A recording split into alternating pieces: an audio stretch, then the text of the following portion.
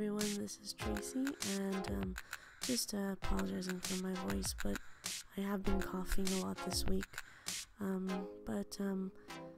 have been out of work this week, and the reason why is I have a bit of a upper respiratory kind of a thing going on, and I decided to be productive during the week I was off of work, and I decided to start my cosplay. So I started by looking at the pattern, and I decided I would just focus on the accessories first, because as someone who's a beginner and not particularly good with sewing myself, I decided to just start with accessories. The last thing I sewed before this was a sleeping mask that I made as a gift for a friend, and that one was kind of a bit rough around the edges. Kind of literally, it wasn't the nicest thing, but it was a good starting point, I guess, for going back into sewing. So what happened was I got the materials. I got some satin fabric, I got some tracing paper to trace the pattern so that I could keep the pattern in case I make a mistake, which I'm glad I did. I'll tell you in a little bit, but it all turned out like, and I even bought, new materials and things like that, and they all totaled up to be $20 about. It also helped that there were some sewing stuff at home, and I did have some sewing machines and a hemming machine available to me as well, so that was a very big advantage. So as I started the pattern, I traced it on tracing paper, and my thinking was if I did the accessories first, then it'd be easier for me. And so what I did, was I traced it, and I transferred the pattern onto the satin. Now, apparently, satin is very difficult to work with, and I had to learn the hard way. It was very slippery, and I was very discouraged because the patterns didn't match. But I still didn't want to stop doing what I had to do. So I cut out the pattern and on the tracing paper, and I traced it on the satin. Then I cut out the satin and the interface. Now, I'm not sure if interface is usually straight, or because mine was very crooked and didn't seem to line up with the pattern. It also didn't help that it didn't match up to what I had cut, and I'm not quite sure why. But anyway, after I did that, I decided to take a break, and the next day I continued with the sewing.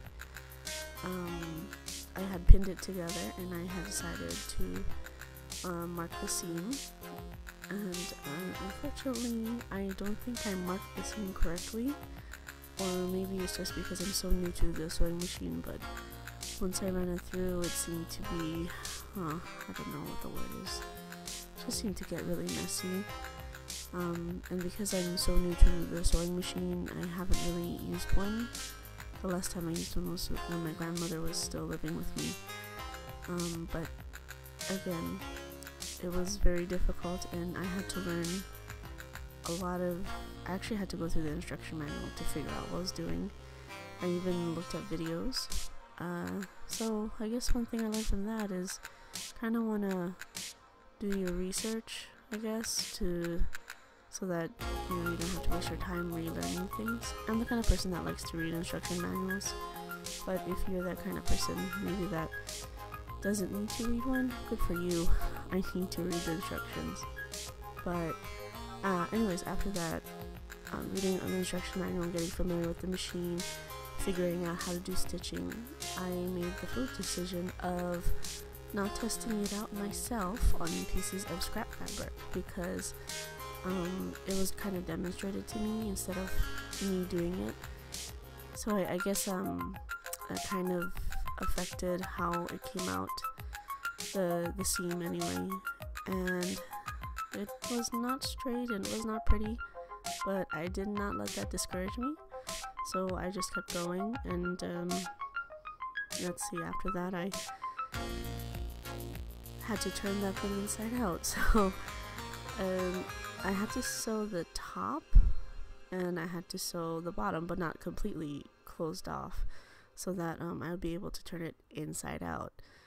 Now the tricky part for that day, which took a whole day for me, it was very difficult. I don't know if you have that problem where you just need to take a step back, but I had to turn that thing inside out and I had to walk away from it and I got too frustrated, and then I could come back to it again, and eventually I was able to get it out. In a fit of anger, I kind of ripped the seam too, and I actually used a mixture of safety pins, elastic, and back scratcher, which was a long stick, and just poked it through the little hole that I could. Then the difficult part was the elastic tape, and I had to figure out how to gather it together. Unfortunately, it was really discouraging because at this point I had to redo the bottom seam a couple times because I had stitched the seam crooked or too far, and I thought that maybe if I moved the stitch close to the edge, that would help me. It didn't.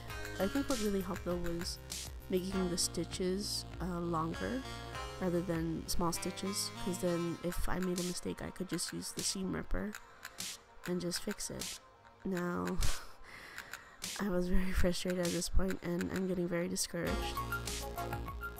but I managed to hand sew the elastic on. I'm not quite sure how to do that on the sewing machine. The instructions were a bit vague for me. It wasn't very specific, I guess. But nonetheless, I hand sewed the elastic band on, but when it came to putting it all together, I wasn't quite sure. The edges had been frayed far beyond recognition, and I decided that I would just stop because I didn't want to go too crazy and I wanted to enjoy my weekend. So I stopped, and I'm just looking at it right now. It's staring me in the face. I guess I'll put in a picture for you guys to look at. I'm not happy with it, but I am happy that I tried it.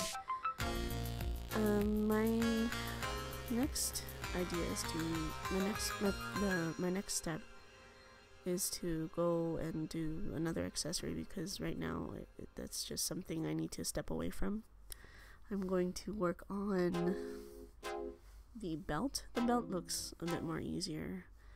Honestly, I probably should have started with the belt first, but well, I'm glad. Well, it's a good thing I made a mistake, so I can learn from it. But yeah, I hope you guys enjoy this vlog. I guess it's an audio, and there's video of me doing the sewing or tracing, whatever I did. At a certain point I had to stop recording because I was getting frustrated, and I didn't want to show that to you guys, but that was me and doing the headband. Also, I forgot to get a star applique. I guess I have to buy that another day, but I'm gonna just take a step away from it and I'll come back to it later. I've never done a simplicity pattern, but here it is, and I learned a lot.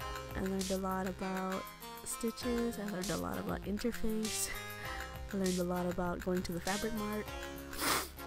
By the way, the lady who cut my fabric did not cut it straight. She cut it very crooked and it didn't look really nice. I don't know if that matters when you put it together, but that's what happened. Anyway, if you guys like this, please comment, subscribe, like this video if you want, and I hope to see you guys another time. Hopefully I'll be better at what I'm doing. Alright then, I'll see you guys later. Ciao.